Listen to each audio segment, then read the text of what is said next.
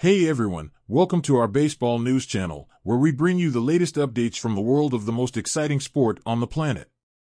Today, we've got some hot news straight from Los Angeles. Dodgers pitcher Blake Tran had a scary moment during the game against the Texas Rangers. Can you believe it? He was hit by a ball coming back to the mound. It seems luck wasn't on his side in that play. Blake Tran is an experienced player, at 35 years old, but even so, he had to leave the game after throwing only 4 pitches. And mind you, he was recovering from a shoulder injury that kept him out for the entire last season. What bad luck, right? Now, doctors are running tests to see how Blake's ribs are doing. Dodgers fans and the team are hoping it's nothing serious and that he can get back on the field soon.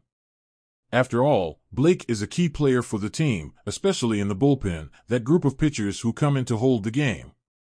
But you know what? Even with this unfortunate news, fans are confident. They know the team has other talented players who can step up. But of course, everyone here wishes Blake a speedy recovery.